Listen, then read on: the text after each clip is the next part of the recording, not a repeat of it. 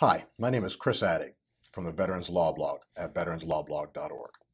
I'm an accredited VA attorney and an Army veteran, and since 2007, I've been leading veterans through the fog of VA claims and appeals on the veteranslawblog.org. Over the last decade, I've had a chance to read a lot of VA claims and appeals. I've studied thousands, maybe even close to tens of thousands of C-files, and I've seen all sorts of ways that veterans try to argue their claim to the VA. Most of them don't work, or they're just not effective. Some are really effective, though, and could get the VA to want to grant your claim or appeal. Here's a couple of the more common argument styles and why they do, or don't, work. The first argument style, I call it the appeal to outrage, and I see this argument style more than any other, and rightly so. Veterans are outraged that their claims and appeals take so long, that their representatives are often poorly trained or are working too hard on too many claims and appeals. So they try to appeal to that rater or the judge's sense of outrage. They say, I served my nation and I deserve these benefits.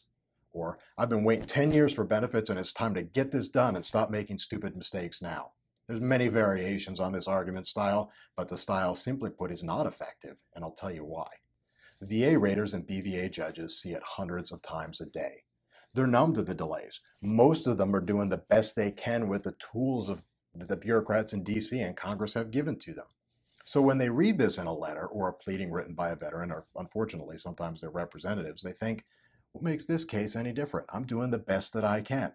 And they move on, sometimes to another case.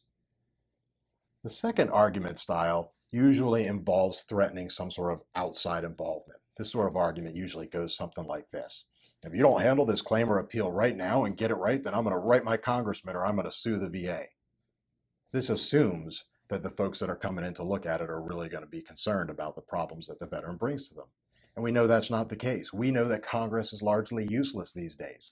I compare them to nipples on a man. We'd look weird without them, but don't really know what purpose they serve.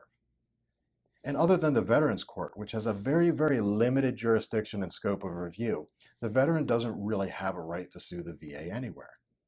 So the argument is powerless and toothless, and the VA knows it. They often ignore it.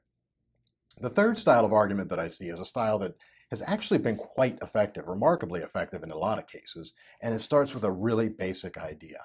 It starts with the idea that claims with clear writing and persuasive arguments based on fact and law get decisions much faster.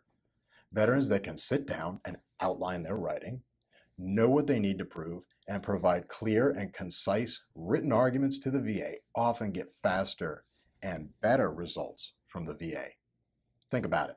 If you're a VA rater and you're looking at hundreds of files a day, which is going to be the one that you want to work on any given day? The one where a veteran is ranting about all the problems in the VA that you have no power to fix? Or the one where the veteran makes his or her case in a clean, crisp, and easy to read style? I know which one I'd choose. So I took a few hundred cases where veterans won their claims quicker, and I found that almost all of them followed 5 simple steps to make their written arguments more persuasive. In fact, I've created a video training program to teach you this 5-step method to persuasive VA claims writing. It's so effective that's the exact method that I use to prepare for all my own cases and the exact method I teach to all of my new attorneys at my law firm. The Get to the Point writing program will show you how to develop an easy way to outline your writing so that you never feel paralyzed. It's going to give you specific examples so that you know exactly what a good persuasive argument looks like. I'm going to share my secret trick that I use to address each point so that my writing is always clear and concise. And I'm going to show you how to make your VA claim persuasive and the facts that you should consider including to support your argument. Finally, I'm going to give you 7 tips for editing your writing that are going to knock out and fix 80% of the problems in your VA claims arguments. And I'll include a bonus checklist of those 7 tips so you know what to look for when you're doing your final editing. Use the link that's coming up on your video screen now to visit the Veterans Law Blog bookstore and pick up your copy of the Get to the Point video training program today. Don't forget to stop by the Veterans Law Blog at veteranslawblog.org, where I've created and shared thousands of posts, over a dozen downloadable VA field manuals, and hours of training videos to help veterans cut through the fog of VA claims and appeals. We'll see you on the Veterans Law Blog, and until then, take care. Have a great day.